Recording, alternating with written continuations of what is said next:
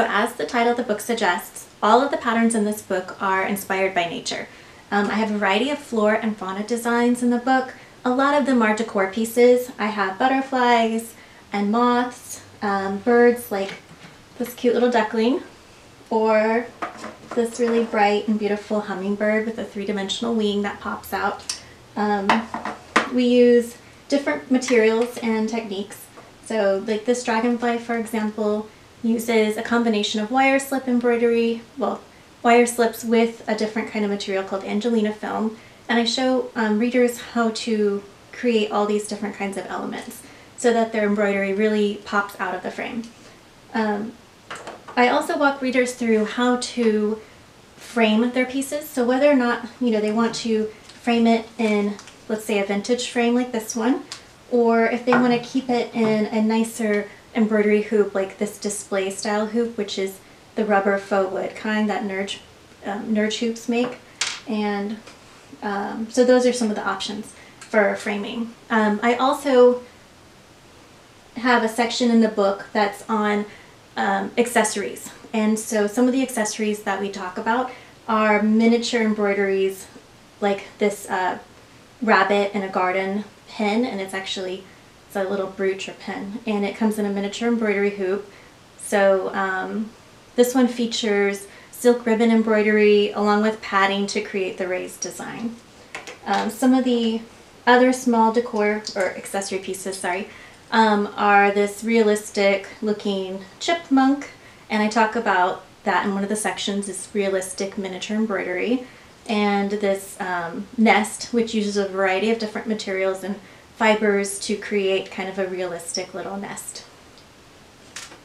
And finally, the last two accessory projects in the book are on wearables. So we have this embroidered frog with asters, the little flowers are asters, on a t-shirt or on a shirt. And this one uses padding, and it talks about how to stitch with beading and tapestry wool to create the three-dimensional raised look. And this one is on a tote bag, and it also uses a combination of raised stitches, padding, and again the tapestry wool to create a raised design. So some of the commonly used tools that I go over with the book are this 3-in-1 color tool and color wheels like these kind that show readers how to pick fabric and how to pick thread colors that work together and will create that so that they can create their own harmonious, like very well composed design. So that's one of the things I talk about in the book. I also show readers how to transfer designs, and two of my favorite methods for transfer are using wash away stabilizer. So C&T makes this, and it's a stitch stabilizer. Basically, you have a digital copy of your design on your computer, and you stick this in your printer just like you would any kind of paper, and you print it off, and it's a sticker. So you can actually peel it off, place it on your fabric, embroider over it just like you normally would. You wash it away, it's gone, and there's no transferring needed. Like, you don't have to draw it or try to transfer it using a light box or anything like that. It's so very easy to use, and it's one of the products that I use a lot in this book. I also use white transfer paper or dark transfer paper, and this is also made by C&T, and I use these for when I actually have to hand trace my designs onto either dark or light fabrics.